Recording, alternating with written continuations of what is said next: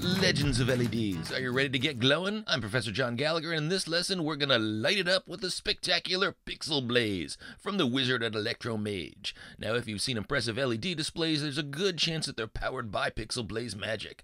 This amazing little board doesn't use CircuitPython, which my course usually focuses on. Instead, it has a bunch of built-in patterns that you can select, customize, and run in a playlist of any size. The board can be expanded with sensors to respond to sound and motion, and you can add the ability to react to touch. And the patterns can be mapped to light layouts of any size, from tiny board to wall-sized and irregular shapes. They scale to the best possible display given the lights available. And if you want to cast your own spells with bespoke patterns and layouts, there's a JavaScript subset programming language where you can control the conjuring. But this is a newbie-friendly lesson, no soldering is required, so let's spark it up with PixelBlaze. Now, there is a Pico PixelBlaze that's even smaller, but I'm using the PixelBlaze version 3, which is still diminutive, roughly 1.6 by 1.3 inches. And if you don't solder, you can buy a version with connectors pre-soldered. You'll also need a micro USB cable and a 5-volt power supply. More amps are better. I'm using a 3 amp power supply for this demo. If you're using similar LEDs, you don't want anything smaller than 3 amps. I'll cover more on power in a future lesson, and in this lesson I'm going to show NeoPixel standard lights. These are WS2812B standard LEDs. I bought a bunch of these off AliExpress since I'm buying supplies for a classroom full of university students. And while I'm showing you the setup with LED matrices, you'll be able to follow along if you have a light strip as well. And if you're new here, welcome! I teach physical computing at Boston College. You can find scores of lessons and challenges for my course that focuses on maker electronics, mostly using CircuitPython, at youtube.com/@buildwithprofg. Check it out if you want to learn more. Now let the magic begin. Now each of my students gets one of these bad boys, the PixelBlaze version 3, and I've already soldered the terminal blocks onto this board, but you can also buy them pre-soldered. And the first set of lights that I'm going to attach is going to be this 8x8 NeoPixel matrix. Now there's a DIN or data inline clearly labeled on the matrix, so this is the part that's got to be connected to my PixelBlaze. Your LED should have come with one of these opposite connectors that have 3 or 4 wires depending on your LED type. This is what you're going to connect to the terminal blocks on your PixelBlaze board. And this next step is optional, but to hold the wires tight, you can strip a very small bit of silicone from the end of each wire and tin the wire so that there's more for the terminal screws to bite into. And then with the screws loosened, insert the correct wire into the correct hole in the terminal block. For me, white is ground, that's right at the end. Green is signal next to it. There's nothing in clock for these NeoPixel lights, and the red is power at the other end. And I'll plug my micro USB into my PixelBlaze, and what I'm going to do is work on this wirelessly. So instead of plugging into my computer, I'm going to plug the other end of my micro USB cord into a 5-volt 3 amp power supply. That should be plenty of juice for what I need. And then I'm going to hold down this button for 5 seconds until I see the amber flash. That's going to cause my PixelBlaze to act like a Wi-Fi hotspot, so I can now connect to it using my computer. Now your PixelBlaze should be in something called AP mode, and AP stands for access point, and again that means your PixelBlaze is acting as an access point, essentially a Wi-Fi hotspot. So I'm going to go up to my Wi-Fi menu and find PixelBlaze, and sometimes it takes about 30 seconds or more for this to show up, but if I peek under other networks, I can see a network named PixelBlaze and some other stuff. So I'm going to select that, and then you might have to wait for another 30 seconds, but you should eventually see a window pop up where you can configure the PixelBlaze to find and connect to your local Wi-Fi network. Now leave this in client mode. That's what you want to change to. This will let your PixelBlaze board connect to your Wi-Fi network. It'll no longer be a hotspot. And I see all of my local Wi-Fi networks listed here, so I'm going to select my local network. When you double-click on it, you should see it show up in SSID. Make sure that your Wi-Fi network name is in there. Then enter your Wi-Fi password, click Enable Discovery Service. This is going to let your PixelBlaze be found within your browser, and click Submit. And you should see a connecting message, and after another several seconds wait, then a note that says that you've connected and you can disconnect from your network, meaning currently the PixelBlaze, and reconnect to your local network. Now my Mac does this automatically, so if I select my network again, it's actually going to turn off my Wi-Fi. But now that I'm on my local Wi-Fi, I'm going to open up Safari, and I'm going to enter this URL, discover.pixelblaze.com. Now this should show all the PixelBlaze boards that are on your local network. Currently, I'm only seeing one PixelBlaze. If I were to run this at school, I'd see dozens, and my board still has the generic name, so giving this board a new name is one of the first things we'll change. Now if your board isn't showing up here, there's a chance that you have to unplug your board and plug it back in. After you do that, you can refresh this Discover page, and if that still doesn't work, you should restart all the steps that I just showed you from the beginning. Make sure you're on the right Wi-Fi network and you've entered the password correctly. Since I'm looking good, I'm going to click to access my board, and it might take another 30 seconds or so to connect. You might even have to retry this. Sometimes I've found the connection seems to hang, but you should eventually be able to connect to your board. You'll see this cool 3D cube animation, and you start off in the Patterns tab by default. Now, before we plug in our LEDs and experiment with patterns, we want to make some configuration changes first. So let's head to the Settings tab. So in the name field, you see the generic name your PixelBlaze had. Why don't you give it a new name? I'm going to call mine 18-PixelBlaze because it's the 18th PixelBlaze I'm setting up. Then down in time zone, select the closest big city that's in your time zone. For me, that's America/New York. They don't have Boston in here. This is a pull-down menu, but I know that if I type this in with a capital A for America/capital N for New York, that'll pop up. And if you don't know which cities are available, they're called IANA time zones, IANA time zones. You can search for that online or ask AI for the right choice for you. You can also set an option to turn your PixelBlaze on and off at a given time. I'm going to leave that option unchanged, but I am going to limit brightness. Now, the human eye doesn't view increasing brightness linearly. Human eyes actually see brightness changes logarithmically, and 100% brightness is actually way more than you need. For indoor light displays, brightness of really 30 to 40% should be fine. That's also a smart choice because it prevents you from drawing too much power, and if you draw too much power, if you put too much of a demand on your power supply, your PixelBlaze might stop working. I'll have more on power concerns in a future lesson. But for now, I'm using an 8x8 LED matrix, so I'm going to use 35% brightness, which should be an acceptable threshold for my 3 amp power supply. Next, under LED type, you should select the standard for the LED lights that you're connecting to. The lights I'm using are NeoPixel lights, and this option also works for any lights that are listed as WS2812 or SK6812. Look on the lights packaging or check with your manufacturer to find out what type of lights you're using. Now, pixels is the number of lights that you're connecting your PixelBlaze to. My 8x8 matrix has 64 lights. And next, very important, and I forget this all the time, you want to set your color order for your lights. Now, you probably know that LED lights typically make colors by mixing red, green, and blue lights at various different intensities. That's what the RGB letters stand for. And most NeoPixel lights actually don't have the setting as you see it here or as RGB. The RGB order for most NeoPixel lights is typically GRB, so I'm going to select that. Now, your manufacturer's light specs should indicate the RGB order, and if you can't find it at your manufacturer, you can just experiment until the pattern you select shows the colors you expect. Next, head up to Mapper, and this is where your PixelBlaze will understand how your lights are laid out. There are a bunch of light layout options built in. You can see these by pulling down this menu, and ring stands for a straight line of lights. That looks especially great if you wrap your lights around in a circle. Matrix is a two-dimensional row-column grid, and that's what I'm using. Now, if you connect multiple matrix panels together, you want to choose a multiple panel matrix. And the other two settings are for cubes. Flat side is sort of like LEDs on a box, and volumetric has the LED lights inside, so you can see all the lights inside the cube. Now, there are also a ton of ways that you can map irregular or less common patterns. We won't be covering that in our first tutorial, but remember, Electromage has a set of forums where you can ask experts for all sorts of advice. So with matrix selected, I'm going to click on the load example button and some code appears. Now, the default that loads assumes that there are 8 pixels or LEDs in the width. You see that field here? But you can modify that width up here, and the PixelBlaze will automatically look at how many LEDs you entered in the pixels field of the settings tab, and it'll take care of the rest. Now, we're going to work with different mappings later in this lesson, but right now I'm going to work with the 8x8 LED matrix. I also see a pattern over on the right. I'm going to click on Save. And sometimes I've found that I need to load and save again. So if you're ever looking at your lights and it doesn't look like they're laid out properly, you can get back into the Mapper tab, make sure your selections are loaded, and if they're not showing up, well, you can reload and resave them. And now, my friends, it's pattern time.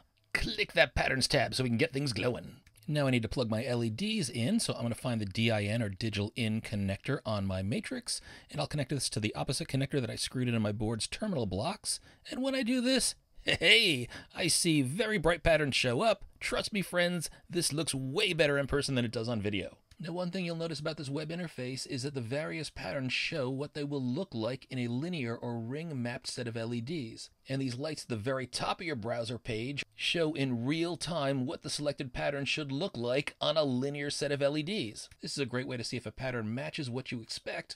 If you don't see what you expect, that might be an indication that some of your settings are off.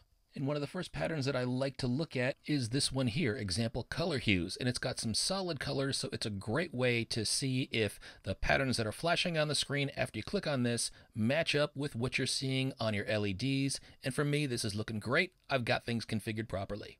Now at this point, you should feel free to double click on these patterns and try them out. Selecting a pattern should immediately begin executing that on your lights, which is very cool. And again, you can match that with what's showing at the top of the browser.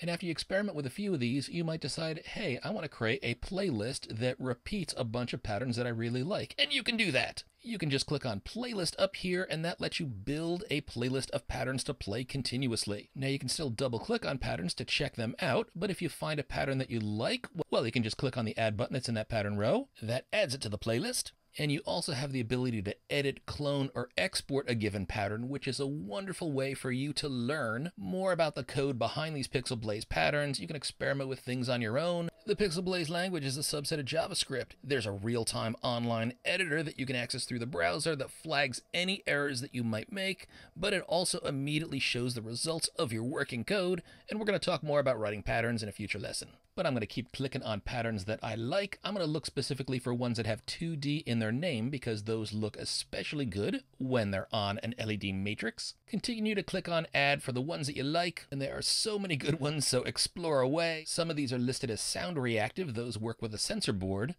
I especially like this one, Spiral Twirls 2D. That looks like the arms of a galaxy that are spiraling away. And spotlights is also cool. You can see it looks like a spotlight that's traveling around in my matrix. And now at this point, let me show you what happens if we quit the browser and I unplug my PixelBlaze. And let's imagine I come back later. I plug my PixelBlaze in and my playlist restarts. I don't even have to get into my browser. My PixelBlaze automatically starts running through any of the presets that I gave it. So hopefully that's got you up and experimenting. And I'll show you just a couple more things before we leave. Now my students also have some other LED matrices. They've got a 16 by 16 matrix. I'm going to head back to configure my PixelBlaze at discover.pixelblaze.com. I'm going to head to the settings tab and I'm going to increase the number of LEDs. Remember, that's the setting in the pixels field to 256. That's 16 times 16. And I'll lower the brightness to just 15%.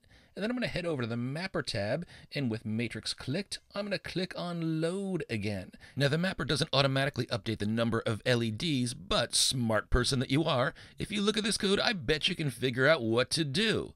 Even if you don't understand the code, see this line here that says width? Well, now our width is 16. It's not 8. So I'm going to update 16 in here, and PixelBlaze will automatically adapt to reach to the number of LEDs. That's 256 in my matrix, so it'll assume that there are 16 rows as well. I'll click save, then head over to patterns. I can see they look even more ultra cool on the larger matrix of LEDs.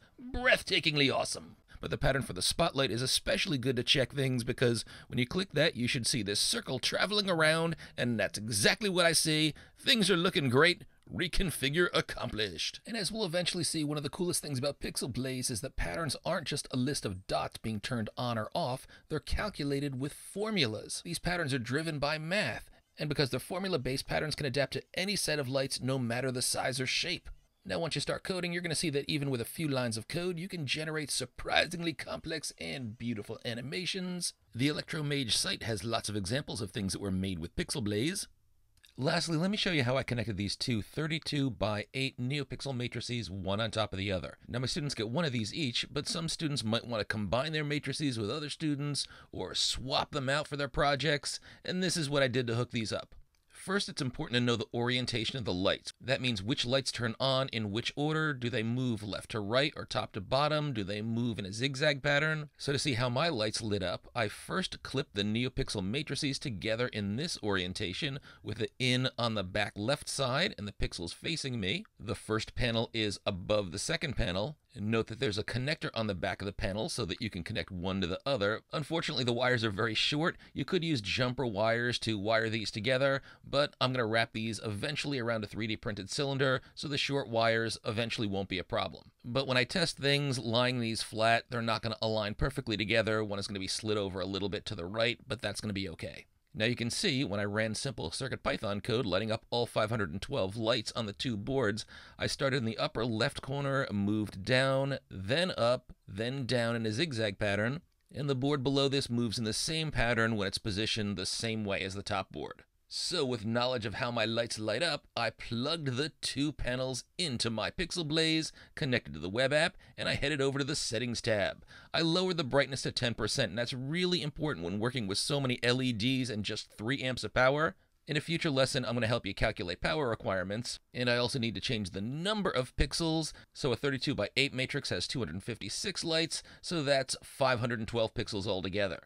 Then let's head over to the mapper, and I'm going to pull down and select multiple panel matrix and select load. Now, if you're code savvy and you read through this code, you might recognize that the default is to set up 4 8 by 8 LED matrices. That's not what I have, so we'll change that. But there's also a line in here with a zigzag parameter, and it's initially false. But remember, when I lit up my LEDs in the Pico, I did have a zigzag pattern. So I'm going to change this false to true. And down here, there's a comment. That's what the 2 slashes mean. And it says, this is where we assemble 1 or more panels. Now, there are 4 statements in here. This is the default for the 8 by 8 panels, but I only need 2 of these, 2 panels, so I'm going to delete 2 of them. And what these lines do is they set up a panel. There's a function called that's called panel, and it adds or concatenates each panel into a panel map. So this map value is sort of like a list in Python. In JavaScript, it's called an array. Concat just adds a new element that's set up to the array, so we're adding 2 panels into the map. Now, panel is a function in this code, and if I scroll up, I can learn a little bit about the parameters of the function. There are 5 values passed in: a panel width, a height, an X or Y offset, and you can also pass in the number of degrees if you need to rotate your panel. So what I got to work in this first panel creation statement, I passed in a width of 8 and a height of 32. I tried to do things the other way, but that didn't work, so 8 and 32 is what I went with. This first panel has no offsets for the X or Y coordinates, and I'm not rotating, so I'm going to leave that 0 as well. Then the second panel is also 8 by 32, but I am going to offset by 8 here. And what that means is when this panel is chained to the panel above it, the 0 point on this panel actually starts in what you would consider position 8. And remember, we're 0 indexed when we count on computers, so the 8 pixels above are 0, 1, 2, 3, 4, 5, 6, 7. So the 9th pixel is going to be pixel 8 here. That's why we have the 8 offset. There's no Y offset, there's no rotation either, so this should work. We'll go ahead and we'll save this, and then we'll head over to our patterns. And one of the best patterns to make sure that you've got things aligned properly is spotlight. This shows a circle or an oval light traveling between the 2 panels. Again, I'm not perfectly aligned, but we can see that that spotlight should be moving smoothly between the 2 panels. That's looking good. And also spiral twirl is another good one to examine. This shows the spiral center point is in between those 2 panels. Looking great. So now I'm going to set up a bunch of patterns on a playlist. And a friend of mine, Brian Reeves, who works at Boston College's Makerspace, kindly created the design for these snap-together tubes that I 3D printed. They're perfectly sized so I can wrap my LED matrices around them. If you like the design, I've got a link in the video description. I attached my LED matrices to the back of these with some sticky Velcro. I threaded the wires below. I'll probably eventually 3D print a base or I'll laser cut a stand. But you can see when the 2 panels are oriented in this cylinder, it looks great. So here are all 3 examples that I created, the 8 by 8, the 16 by 16, and the 2 32 by 8s, looking fabulous, very easy to set up, and all the patterns I'm showing here were already created. They come with PixelBlaze, but you can also search online and download other patterns. If you find one you like, you can just head to the Edit tab and open an existing file, save the pattern, and now you've got even more goodness. So hopefully you got things working, but if you ran into problems, remember the good folks at electromage have a set of forums online where you can post questions and you'll get some friendly answers. So I hope you've enjoyed this lesson. Please let me know in the comments. Dropping a like is a kindness. And if you like creating projects with Maker Electronics, my entire university physical computing course is online and free. It's very newbie-friendly. Educators, you can use all of this in your own classes. It's there for you. And independent learners, you've got what essentially is a university course available for you to follow for free. Now, I also have another course where I teach students how to build iPhone apps in Swift UI. That's online as well. Gorge at that learning buffet and get out there and make something awesome.